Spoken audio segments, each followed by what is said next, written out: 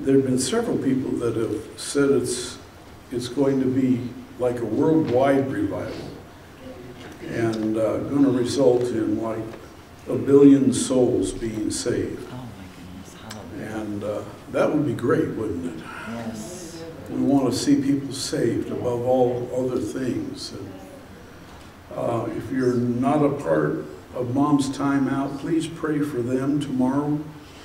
And we've got Ted's memorial service on Saturday at 11 o'clock.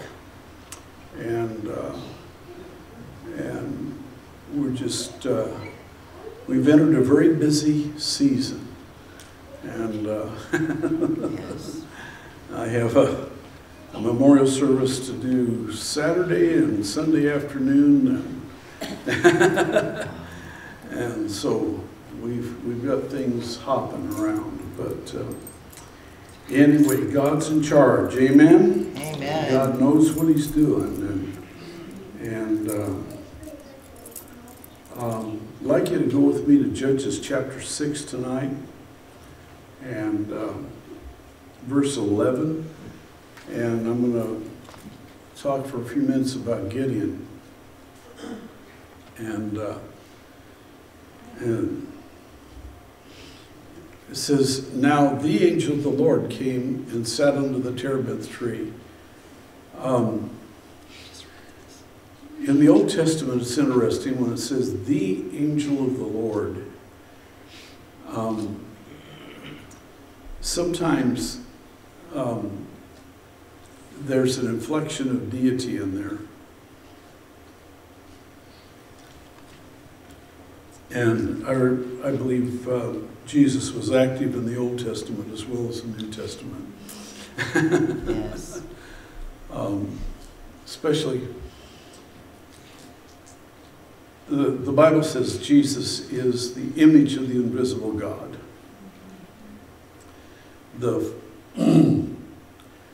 The firstborn, i.e. prototokos of all creation.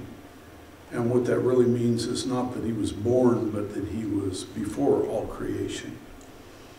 And so we have this situation here. We don't know for sure,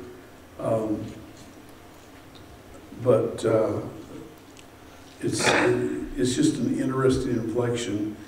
Several places in the Old Testament what's going on. And so when Abraham spoke to God, as they were going to check out Sodom and Gomorrah, Abraham was speaking face to face with somebody, right? Yeah. Mm-hmm. There were 2 angels with him and then 1 angel, and so we follow this path. And if God is spirit and he is not made tangible or visible by our natural means, who did Abraham talk to? If he talked to something that was the image of God, who was he talking to? He's talking to Jesus. Yep. I don't see any way around it. So anyway,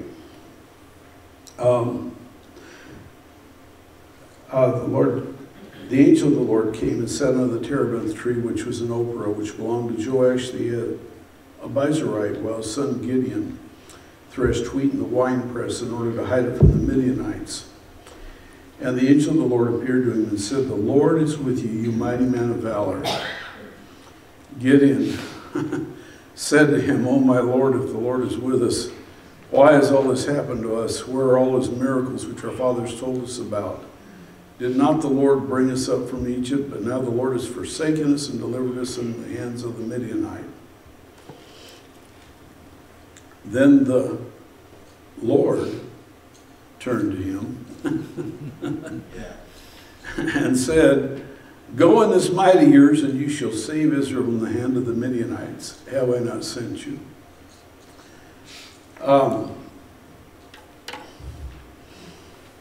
It's interesting because I see a little of this going on in our church. The angel shows up and says, Hail, the mighty man of valor, while Gideon is hiding and threshing wheat.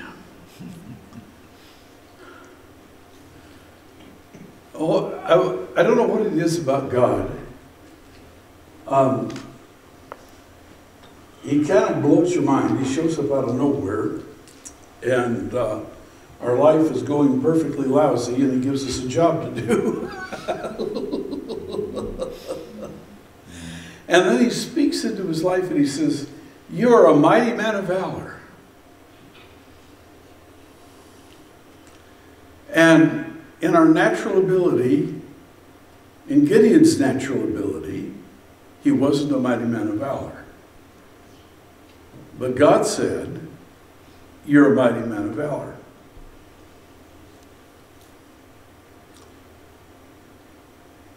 And obviously from Gideon's conversation with the Lord, he's saying, well, what happened since all the miracles? And God has forsaken us, and we're not seeing the deliverance of the Lord. And of course, if you read the book of Judges, you'll see patterns of where they served the Lord, then they went into idolatry, and then they went into slavery, and then back into serving the Lord again, and things were well with them, and then down again, and you can follow the path all the way through the Judges, and that was the way Israel was. And actually, it was that way through the kings. Yes. The same situation altogether.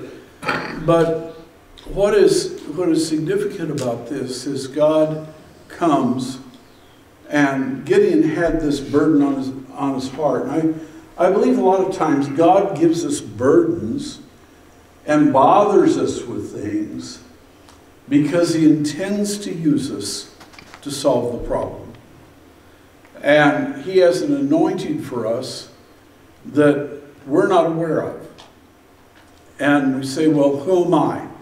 I'm too old. I'm too young. My family is not, I'm not rich enough. And we have all these things that we say.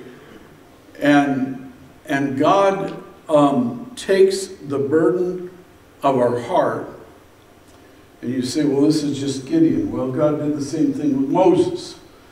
Moses is out there on makes a perfectly miserable situation and ends up on the backside of the desert. But he had a burden on his heart for the Israeli people. And he had it from a young age because he refused to be called the son of Pharaoh's daughter. In other words, he chose rather to be identified with the Israelites. And God sometimes, without us realizing it, puts purpose in our life that we're not aware of. We're not always aware of the things that God is doing in our lives and what he is putting on us or what he wants to accomplish through us. Moses tried to do a deliverance way too early and got in trouble largely because, I believe, of his temper, which cost him throughout his life. He failed to conquer that aspect of his personality. A lot of interesting stuff is going on in these stories of the Bible. But here God is talking to him, and he's saying, Gideon, you're a mighty man of valor.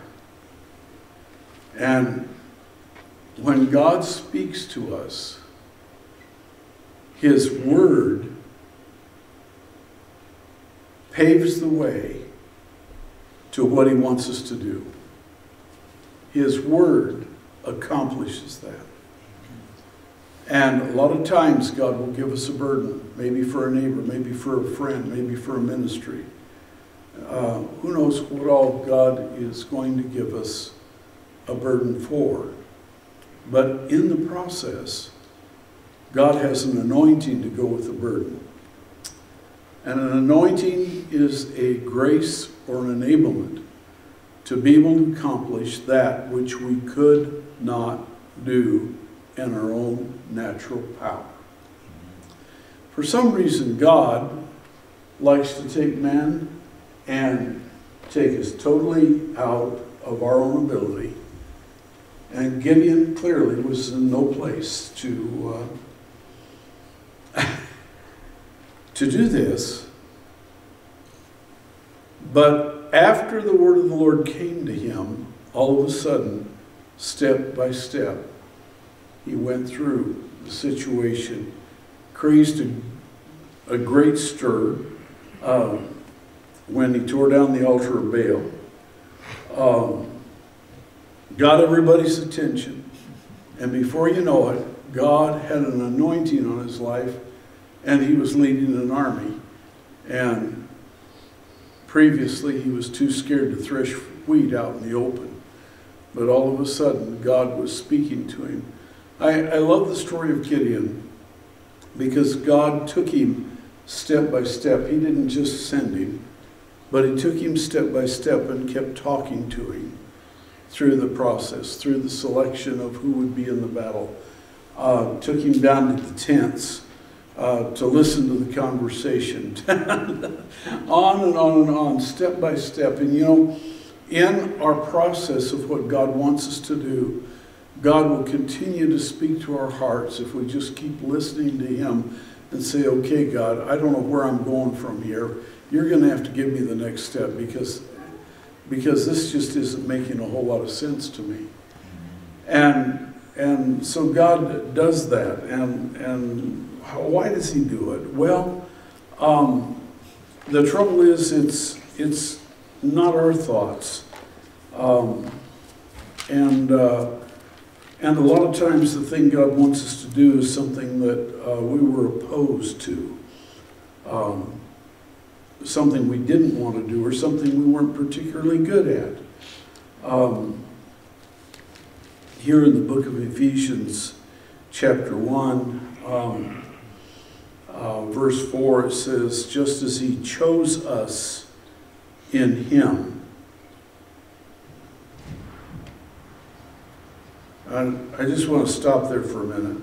He chose us before the foundation of the world. He chose you before the foundation of the world.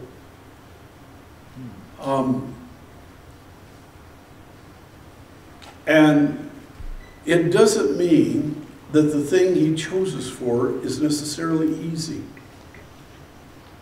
Paul's life wasn't easy. Peter's life wasn't.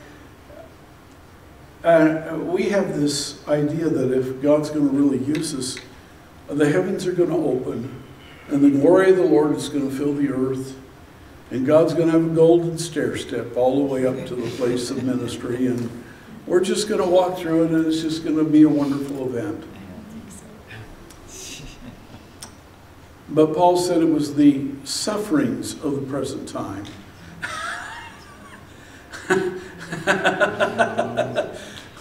that were to be compared with the glory of the Lord, not the high peaks of our life.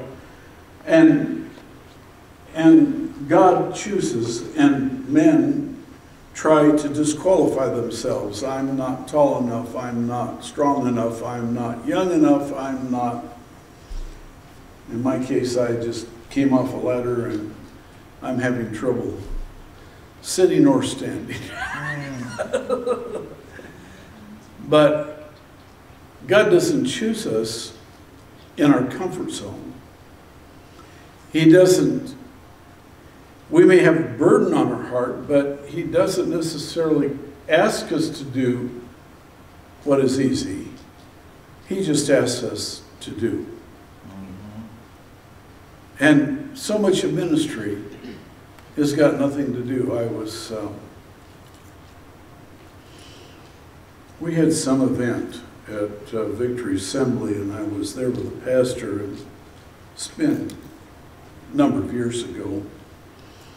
That pastor's gone now, but we were there, and there was a big fellowship, and the gym, and a bunch of tables were set up, and after it was all over and everybody left, He was there rolling up tables, putting away chairs. I joined him. And we say a lot of times, well, see, but we have the example of one who washed the disciples' feet. Amen. We have the example of one that wasn't too good to be around people that were rough around the edges.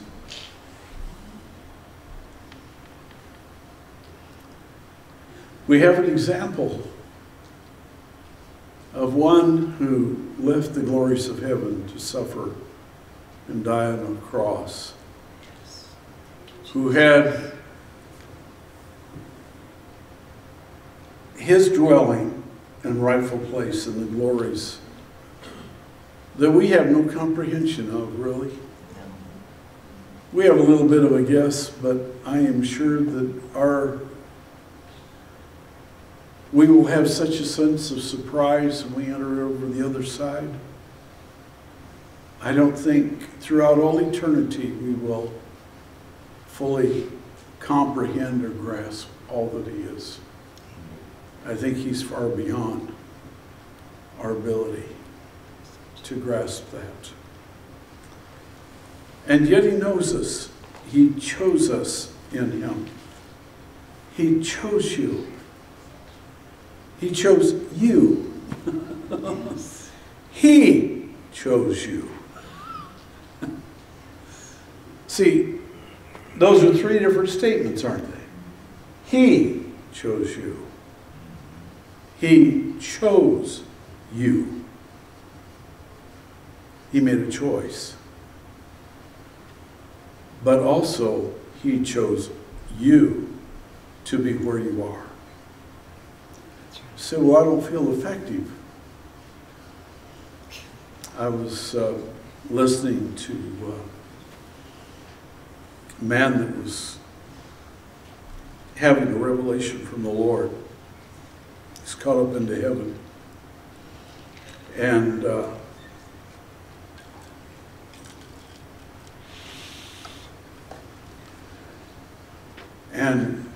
it was Bobby Connors, if any of you know. And the Lord said to him, look. And he says, when God says look at something, you look. The Lord says, look. And he looked down, and here was this little old lady in a rocking chair, or a chair, sitting there reading her Bible. And after she read her Bible, she slowly got up, as an older person would, turned around, got down in her chair, and began praying. And the Lord said, you see that? He says, there's more power in her prayer than all the armies of the earth. And see, the devil wants to tell you you're not important, but you're chosen of God. That's right. Amen. That you're weak, but the reality is you're strong in him. That he has put you in a place of authority and power to do whatever job that God has called you to do, even though you think it's impossible. Because it's not God doing the possible through us. It's God that does the impossible through us.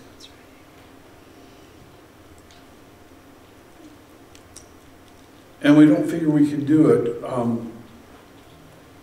Years ago, there was a man that my father went to see. His name was William Branham. And I was in a meeting in Tucson. And I think he had about a 6th grade education and was not highly educated, but had such a gift of revelation and word of knowledge He could sit there and tell you your name and your address and the burden on your heart and the calling that God had on your life. And he told my dad that he was a minister and that he had a burden for Honduras, and just right on down the line, everything was entirely accurate. What was that? Well, it wasn't a man with a 6th grade education talking. It was a man that just simply said yes to God and was willing to be used of God as a result of God calling him. Now, around all great men, there have been some dysfunction. We know that human beings want to make heroes out of men rather than God. But there's more to that story, but it's not the subject of tonight. So what is it? I think there are times in our life where we have to just simply stop and say, Lord, I need your help. Amen. Because this journey. And have you ever felt like you were writing checks that your body couldn't cash?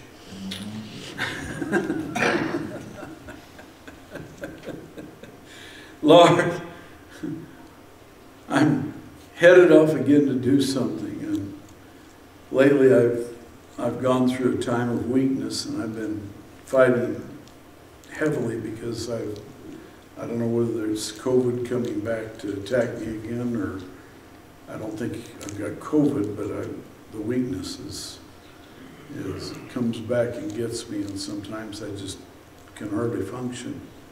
I say, Lord, I need your help to make it through. I need your strength. Amen. I need you to help me. I need to be able to spend a day without wanting to fall asleep at a moment's notice. That's right. I need to be functional in all these things. There's an interesting scripture here in Romans 8. It's talking about also the chosen and the called of God. In verse 30. And he says this, moreover, whom he predestined, these he also called. Whom he called, these he also justified.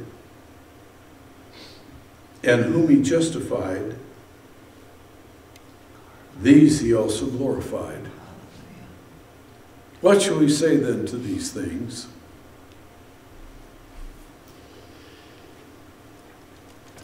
Hallelujah. If God is for us, That's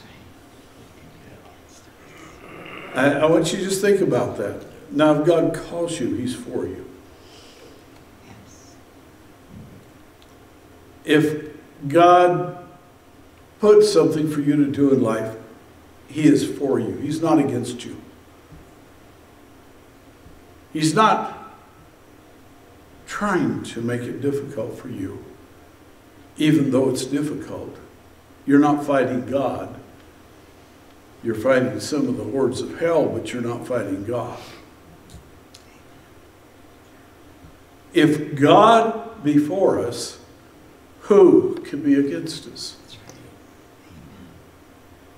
You say, well, I'm trying to serve God the best I can, but this is falling apart and that's falling apart and I can't do this and I can't do that. No.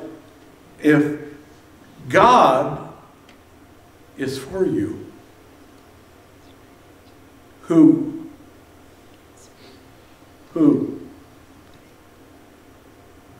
can be against you? But I've got an unsaved loved ones and I don't know what to do with them. No, you don't understand. If God is for you, see, we have to have the knowledge and the belief within ourselves that God chose us and God is for us. And as long as we think that God never chose us or God isn't for us, we have a hard time praying effectively. That's right. to that end. But sometimes it's circumstantial. God, you put me in this dysfunctional family. Why? Come on. That's right. God, you put me around these people.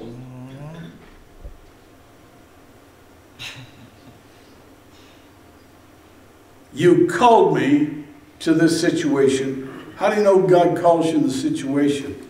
He sticks you in there. Yes. Yes. And God stuck me in quite a few interesting situations. But our determination is that we would please Him. Our determination is we will pray into that is a burden on our heart, and we will pray and say, God, it's your will for them to be saved. It's your will for their lives to change. It's your will for things to go differently than the way they're going right now. God, you have a plan. God, you have a purpose. God, you put me in your purpose, but I don't know everything. And I will tell you something. It's nice when God tells you something prophetically. But just because God tells you something prophetically, there's a whole world of stuff out there that He did not tell you. Amen. And God may have told you one thing, but He didn't tell you the whole story. Because you don't have enough time on this earth for Him to tell you the whole story. That's right. That's going to take eternity to unwrap that one. But if God be for us, who? Even the demonic world is a who. Oh, yes. Come on. Oh, yes. Who come against us? That's right. You can try. Jesus, the creator of the universe, the creator of all things.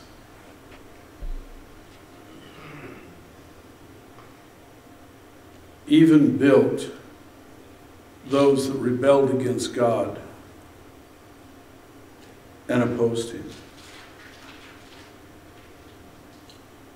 And we need to keep in mind that if God made them, God knows how to break them.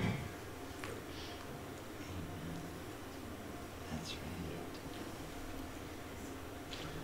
right. I have never made anything in my life that I couldn't break easier than I made it. That's true. That is true. And I have made a few things. But it's far easier to tear it up than it is to.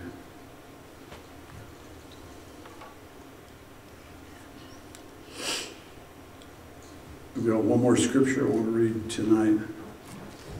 It kind of goes along with this in 1 Corinthians 1.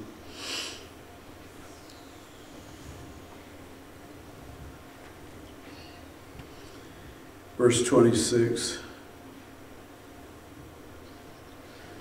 You know, it's kind of funny. We have mom's time out.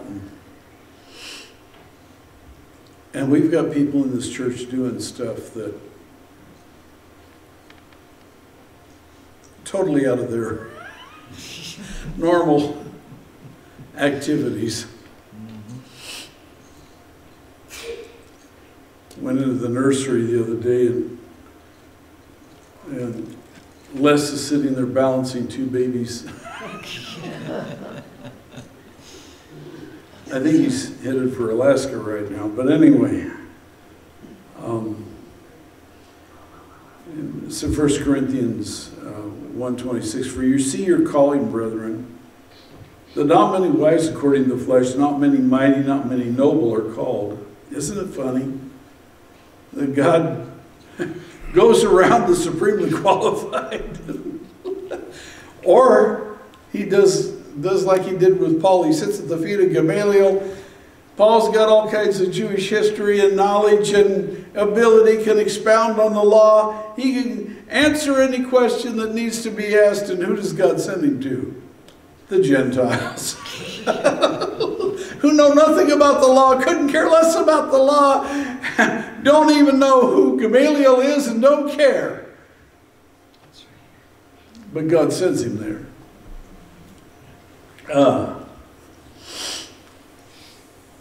But God has chosen the foolish things of the world to put to shame the wise.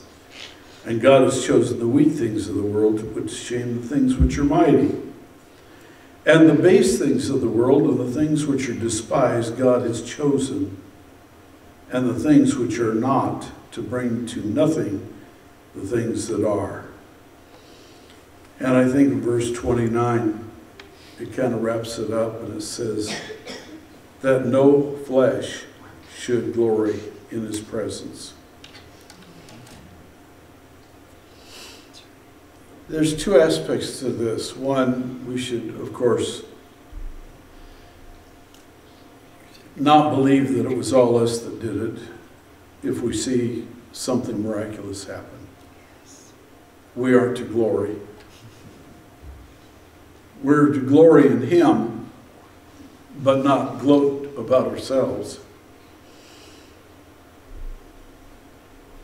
But also the satisfaction is the knowledge that it wasn't us. That God showed up. We happened to be there, but God showed up with us. And that is our rejoicing. That we took a step for him and God showed up with us. And we prayed for somebody and God touched them.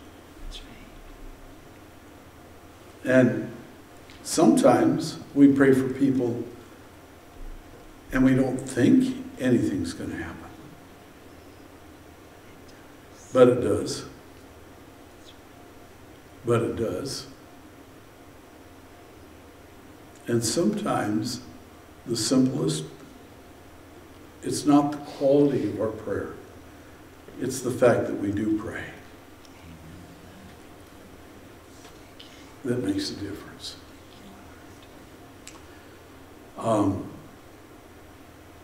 I fully believe that when the rapture occurs and all the saints are lifted off this earth, this world is going to change so fast in the wrong direction. I don't think we have any idea what the effect of our prayers and the presence of the Holy Spirit upon us is making. And there have been a few times in my life when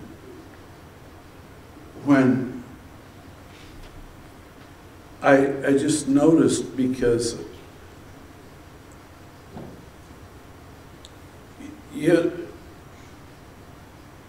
I believe it's our purpose to just practice the presence of God.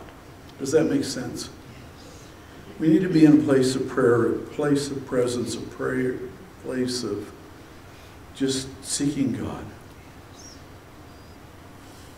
And there have been a few times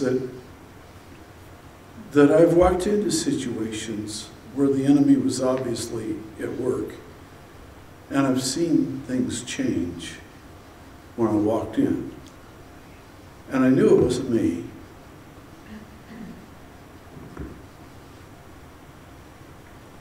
But it was the one that walked in with me. See? And there's one that walks with you.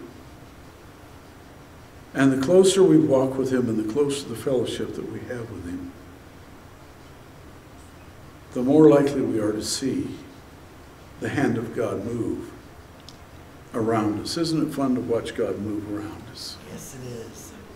Yes. Hallelujah. Let's stand together tonight and let's just pray and say, Lord, would you make me sensitive? Lord, make me sensitive to your Holy Spirit, that I don't miss opportunities. But also, Lord, let me be a carrier of your presence. God, let there be nothing in my life that you would want to run away from. But Lord, let me be able to host your presence upon my life in such a way that, God, I see you working in places that I go. Lord, I pray that you would anoint us to be light, anoint us to be joyful, anoint us to be carriers of peace every place that we go, that, Lord, the fruit of the Spirit will be manifest in our midst. And, Lord, that your anointing would just bless your people and bless those around us, and would speak to those needs that are in people's lives. We thank you, Lord, and we praise you for it. In Jesus' name. You say amen? Amen. God bless you, and thank you for coming out.